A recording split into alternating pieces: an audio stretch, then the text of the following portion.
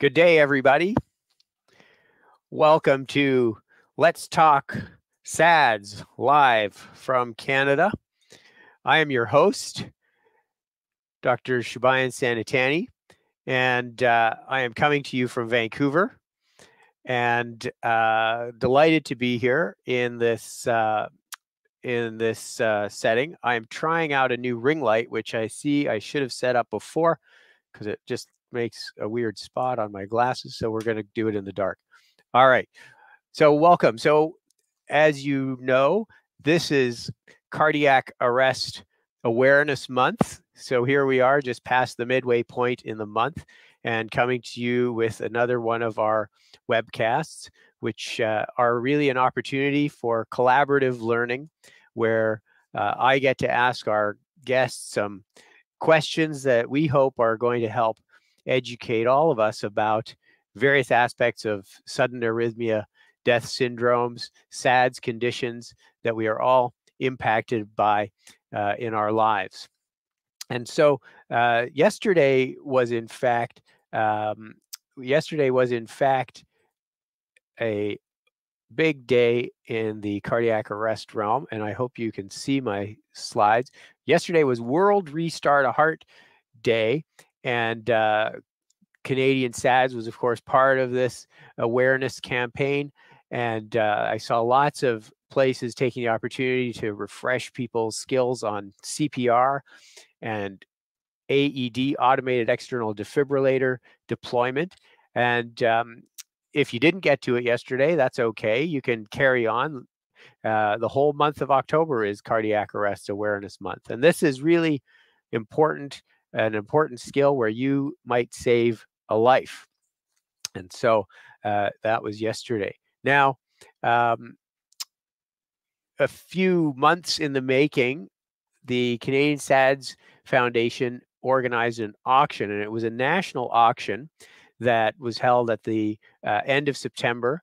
And people donated some amazing prizes. There were hockey games. There was an AED in there, other lifestyle things, and great gifts, great value. And that raised $11,000, which is amazing. So give yourselves a round of applause, pat on the back, and thank you to all our generous sponsors who donated gifts for auction. And thank you for those of you who donated. So I always like to speak a bit to this because people might wonder why Canadian SADS might even need fundraising, but it's really so that we can keep improving our knowledge. And I think one of our goals is to get towards an in-person educational day. I keep bugging Pam Husband, our wonderful executive leader, that maybe we're going to try for an in-person meeting in next year. But so your funds are very helpful. Also, just to keep the organization running. People donate a lot of their time as volunteers, but also we need some staff. Now, SADS has a busy month and is going to be spending some time in Montreal. So CanNet is actually an organization that started from the Canadian Heart Rhythm Society's collaborative efforts to fund a research network across Canada. And many of us are part of this network that provides grants for improving knowledge, doing research in the space of sudden arrhythmia deaths. And our very own communications leader is going to be there next week. Evan Kruger is presenting a poster, and I think Pam's going to be there as well. This is in partnership with the Canadian SADS Foundation and the CanNet next week in Montreal. And that, I think they're going to stay there for another few days because that rolls right into Vascular 2023, which is sometimes known as the Canadian Cardiovascular Meeting. But through a UBC Partnership Recognition Grant, the Canadian SADS Foundation has received an opportunity in partnership with Hero Hearts in Rhythm to attend the vascular conference, and definitely are going to be present there. So swing by the booth 808, when you're in Montreal for the Canadian Cardiovascular Congress, or Vascular. So that's really some big progress. So if I think about what Pam and Evan and the other members of the board have managed to do this year, that's been a real revitalization of the Canadian SADS group. Now, when I started this, I thought I was going to bring a little bit of, I called it Canadian fun facts, but it's turned into really more of a history lesson of Canadian medical highlights. And the learning part has been fun for me. And so we're going to continue on with that. And today's fun fact really ties into our guest. So this is an excerpt from this. And it's based, if you read the side there, to whom such bodies shall be delivered. This is an excerpt from the Act to Regulate and Facilitate the Study of Anatomy. Now, technically, I've cheated a little because this was done in 1843. And at that time, it was done in the province of Canada because Canada had not yet become a nation. And the reason they needed to do this was because, as you can see here, if there be any public medical school in the locality, such school shall have a preferable claim to any such body. So this was really an era where people needed to learn about anatomy and learn about medicine, and bodies were being literally snatched from cemeteries, and people would often, the police especially, they would be involved in these cases where bodies would go missing. And so here's a bit more of the act. So this was an act to regulate and facilitate the study of anatomy in 1843. And so in November, I'm going to give a bit of an explanation of how you, the viewers, and the Canadian SADS supporters are going to be able to participate in a contest with a prize. And it will involve a knowledge of all these historical facts. So that said, it gives me great pleasure to introduce our guest today. And Dr. Huyer is the Chief Coroner of Ontario and has long been a partner to the Canadian SADS Foundation and has really done some groundbreaking work. He received his medical degree at the University of Toronto in 1986 and then served as a coroner since 1992, so just over 30 years, and has gradually risen through the ranks to become the chief coroner. But rather than spend time telling you about some of the really important things, I'd like to bring him into the studio, and I'm going to ask him to talk about a bit of this himself. So with that, I'm going to stop sharing my slides and welcome Dr. Dirk Huyer to our SADS webcast. Welcome.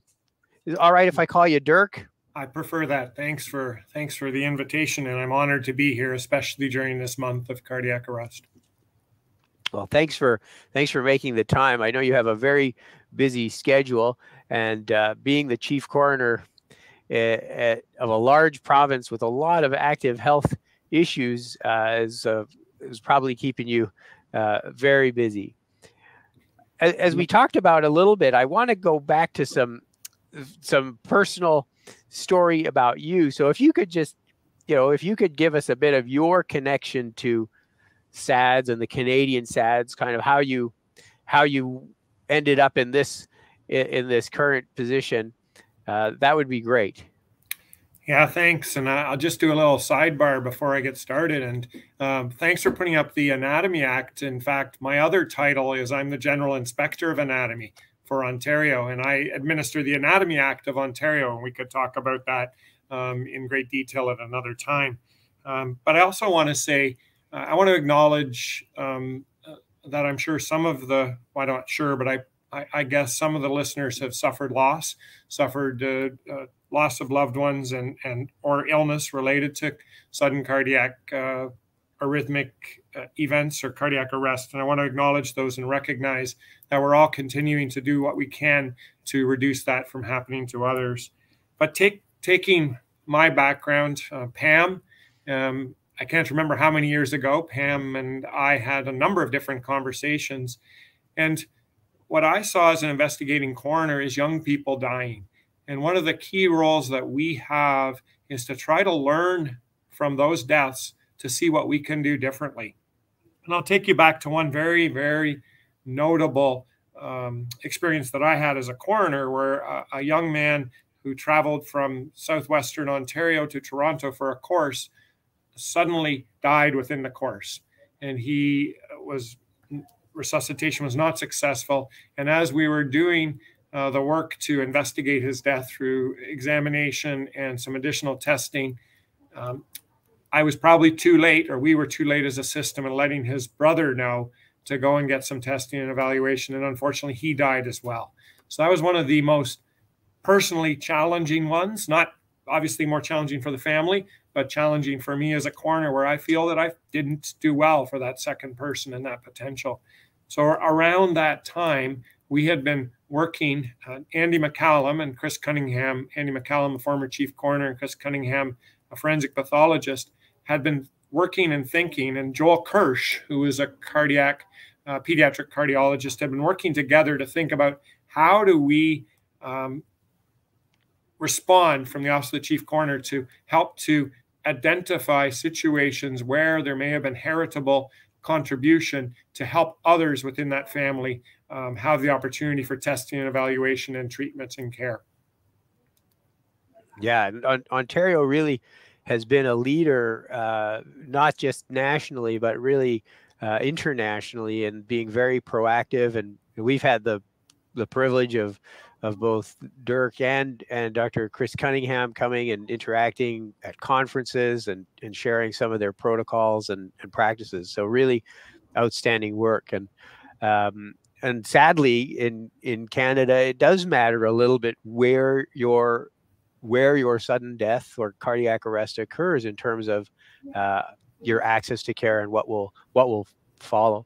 So the Anatomy Act. So take us back. I'm obviously a bit of a history nerd.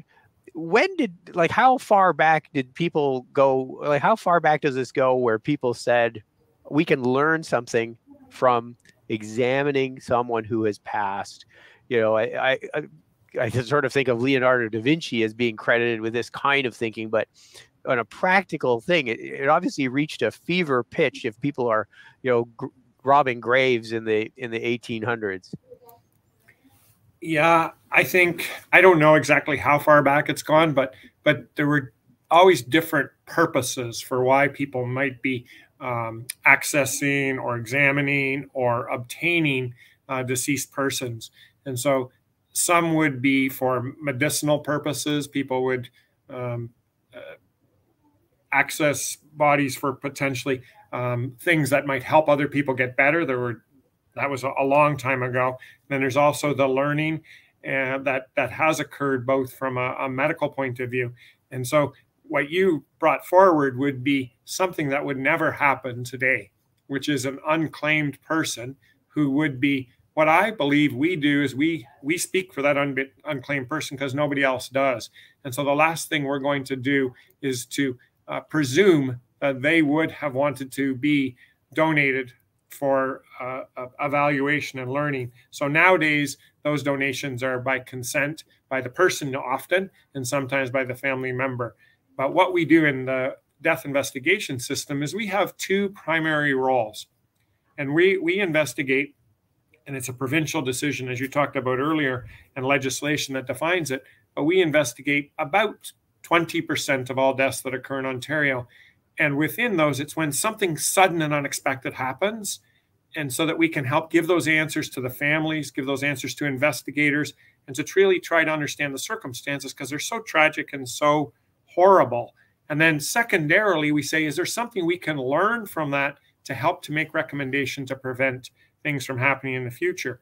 We made a conscious decision in Ontario that when somebody dies from a sudden cardiac death at a young age, being under my age, so under 55, we will take that on as an investigation. In contrast to other jurisdictions, because it's a natural disease, it doesn't fall into the investigative framework in many situations. But we believe, even if it's a witnessed and a known natural event, so no trauma, no violence, nothing criminal, we believe it is something, and we do. We have policies, procedures that we do investigate those, because we believe, while the circumstances will be not as complex, the benefit of the recommendation and the life-saving potential is so significant. So that's the approach that we've taken in Ontario. Yeah, I think that's certainly something I want to emphasize, is that there, you know, there's a focus in some jurisdictions about ruling out, you know, foul play or, you know, sort of forensic or criminal cases that distracts a little bit from these, you know, clearly very important cases, you know, maybe numerically small compared to, you know, especially currently we have a national, you know, overdose crisis that's overwhelming the system. And, you know, still being able to put put these cases as a priority for an autopsy and investigation. And I just take also this opportunity, because I know sometimes it's challenging for us as healthcare professionals and or as family members supporting a family who has just suffered this.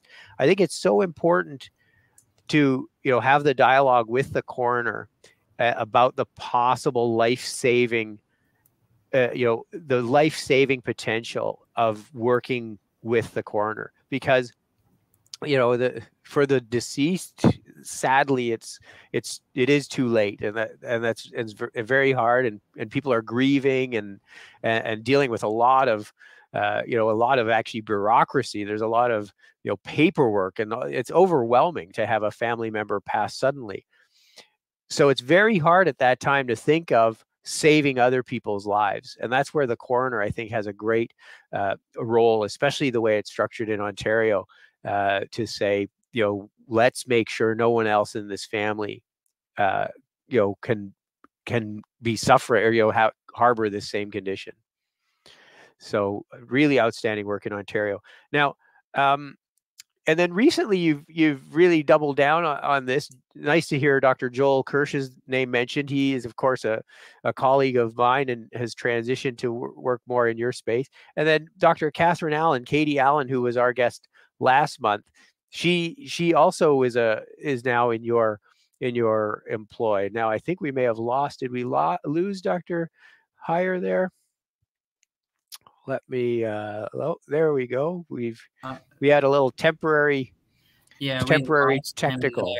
He came off of the screen and he might have disconnected. All right. I won't take it personally, but yeah, so Dr. Catherine Allen, Katie Allen, who was our guest last month, is also working now in the coroner office and supporting the work that they are doing in Ontario. There we go. So, all right. Hey, quick disconnection. All right. Did you kick me out? No, I think there's a disconnection there on your end, but there we go. We're good. So I'm sorry about that. I mentioned Dr. Catherine Allen and the lights went out, so maybe I'm not allowed to talk about her.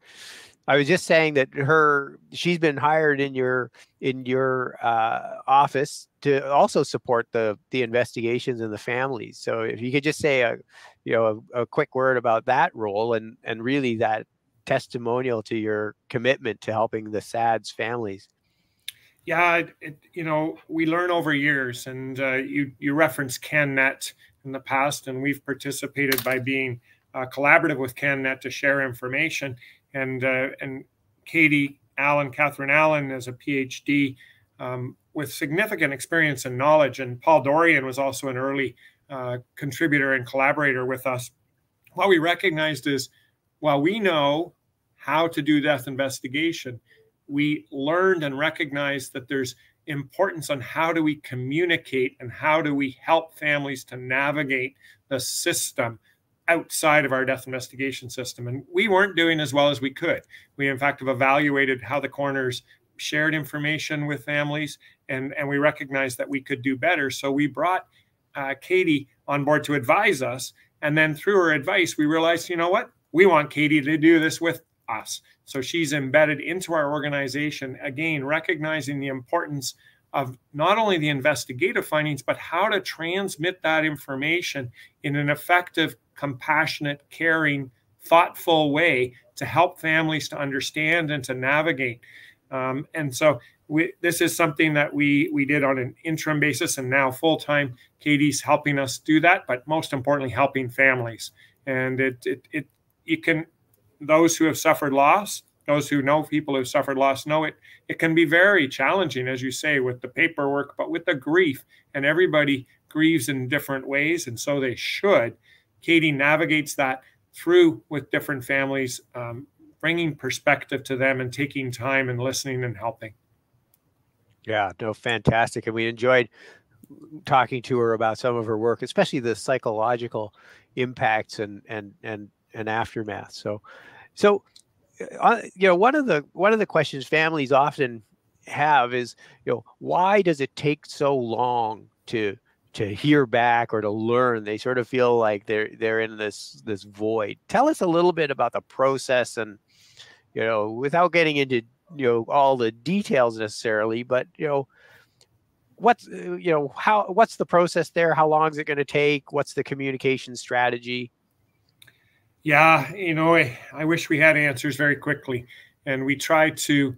We expect and we ask that the coroners are ongoingly having conversation and communication with families to keep them up to knowledge as to what the steps are. But the first thing is the coroner becomes involved, and at times when it's sudden and unexpected and unwitnessed, the police will be involved. And so there's that early investigation to determine, could there be a crime? Could there be something else unusual?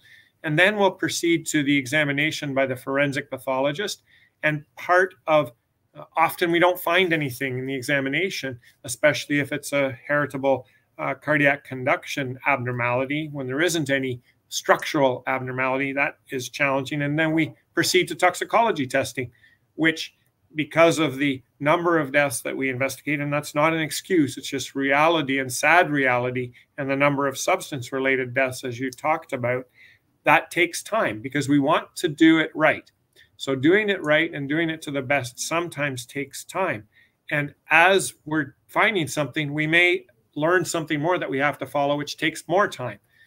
So then after all of those results are in, within the competing priorities of other areas of work, we then may do genetic testing, which then may further answer questions, which adds an additional capacity of time. So while we've narrowed it, it is still agonizingly long for families at times. If we see something right away at the autopsy, phenotypically, so a structural abnormality of the heart, then with Katie coming on board, we've now shortened that time of communication to families to give them a preliminary information about the potential observation that occurs there. So we're striving to reduce time.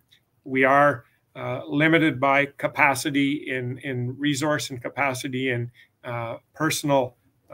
professional involvement, but everything continues to be something that we try to move as quickly as we can with. And so for families, reaching out and asking us where we are and getting information, so that it shouldn't be an information void, it should be incremental information provision, and we're working on that as well.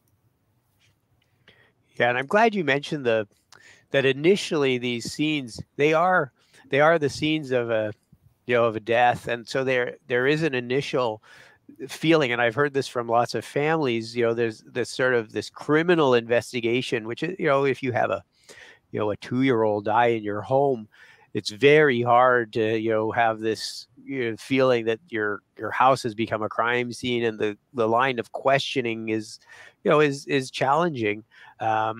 But it's a necessary step. There are those also very tragic, challenging cases, and we can't miss those.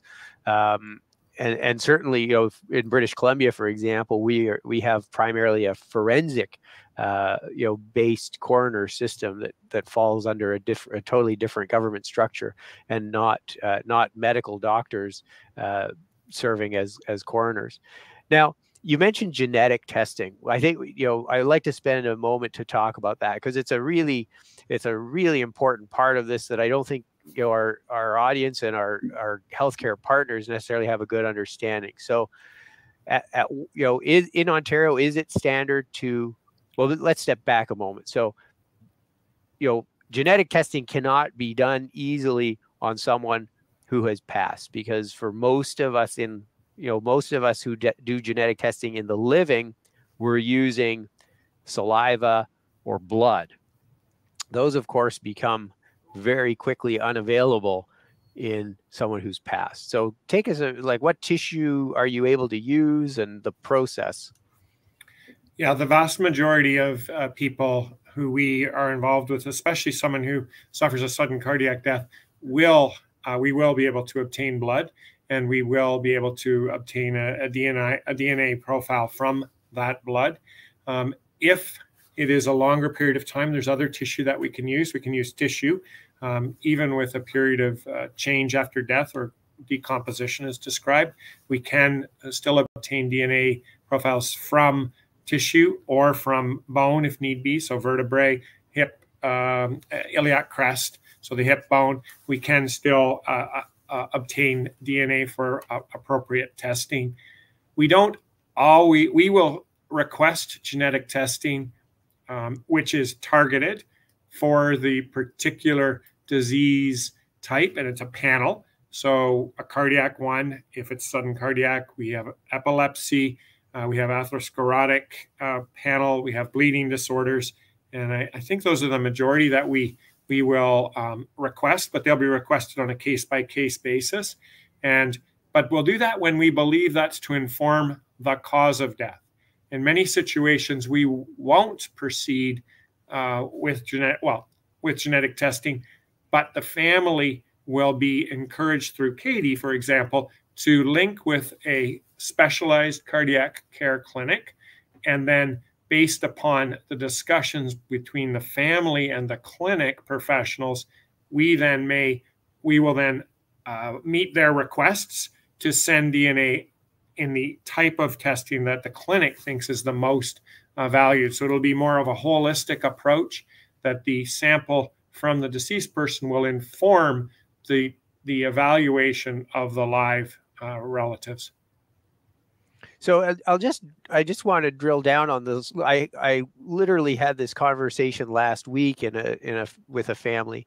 So let's say you're involved in a 45-year-old male who passes. He doesn't have a cardiac history, has children. Might your office retain some tissue for DNA testing should there be something that comes up in a family member? Or yeah, currently we would have a sample of blood for a 2-year period of time in a situation like that.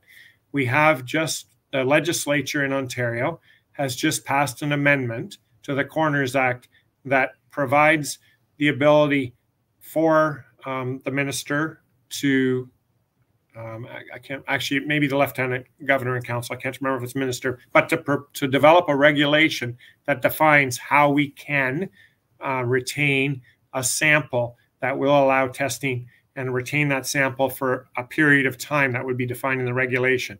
So we, as I say, for the first 2 years, we do have blood samples that we retain from a toxicological perspective that would be suitable for DNA testing, but we've introduced the legislation's passed the change to the legislation that allows that regulation, and the work is in process right now to develop the regulation through proper public consultation and proper input that will then define the period of time that we can retain for exactly the reasons that you are, because science continues to evolve, knowledge continues to gain.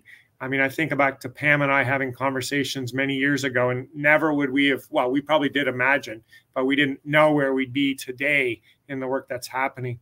And so we want to be sure that we provide that opportunity for families as time goes forward, that we don't lose that learning opportunity from the tragedy that occurred. And yeah, no, and that's even just hearing the 2 years is very good to know, because it does take it takes people a while to find their way in the system. The case I was involved with recently, it was about a year from the father's passing before I saw the son. That's a long time, especially, if you consider that the son is out there, doing activities, sports, all these things. So, we, in an ideal state, the clinicians would be brought in as soon as possible. So something like you've set up with Dr. Allen is absolutely fantastic. I'll ask you a bit of a pointed question, because I know there is a dialogue, a national dialogue with medical examiners and coroners. In fact, someone that did a PhD with us was, in fact, involved presenting many years ago, Laura Dewar. And is there, Ontario is so far advanced in some regards. Are people listening, and are people sort of saying, send me what you're doing, we want to replicate this in British Columbia or New Brunswick, or what have you? Well, I can't speak for my colleagues specifically, but I can tell you that at the annual gatherings that we have an annual meeting of the chief coroners and chief medical examiners. This is a topic of conversation, and nobody in the group says, no, you're doing wrong. There are legislative and policy limitations in some locations, and I would encourage those who are in the clinical setting to have conversation with those offices to see what is potential, what is the opportunity, how can there be a collaborative solution developed. It may not be the same as Ontario, and it doesn't need to be the same as Ontario, but I know that there are a number of provinces who would engage in similar work. My understanding is, after I went to the HERO conference in Winnipeg, and that there was a relationship that developed further with Dr. John Eunice and the Manitoba Medical Examiner's Office. And so there are relationships that are present. I don't know them all, but I can tell you that I think everybody has the same approach of wanting to save lives and wanting to inform the potential way to save lives. Now, it may not be through the death investigation system. There may be other avenues, but bringing together and thinking about these things is an important approach. Yeah, I won't make you squirm and get kicked out of the conference there, but no, thank you. Now, you mentioned holding back a little, a sample, and I know there have been some sensitivities, and in some families or communities may feel, that's very much against our beliefs. Have you encountered some of that around blood samples, or is it blood samples people generally feel as a reasonable thing to retain beyond the ceremonial process that may follow? Yeah, we haven't faced significant challenge, but we also have in our approaches the opportunity for any wishes and desires to be articulated, and we embrace those as far as, do we do an examination, don't we do an examination, do we retain or don't we retain? And so we have those conversations.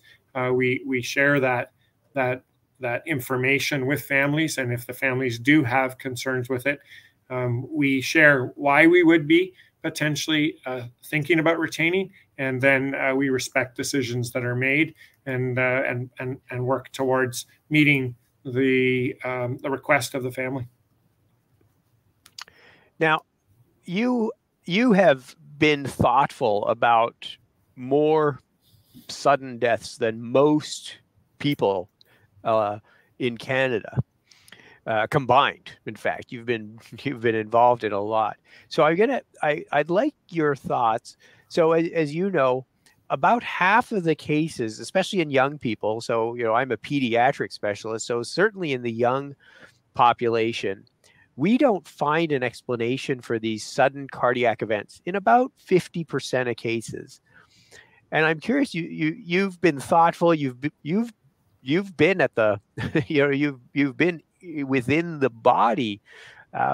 What are some of your thoughts about what is it we're not thinking of, or what is it, what is out there that we're dealing with?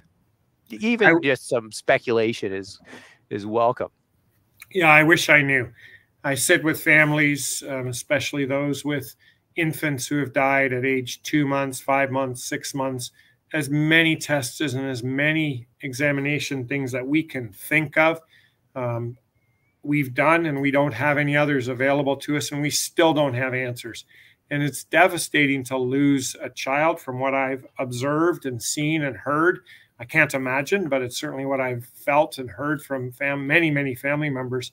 And just even more devastating to not know what happened. And so I wish I knew.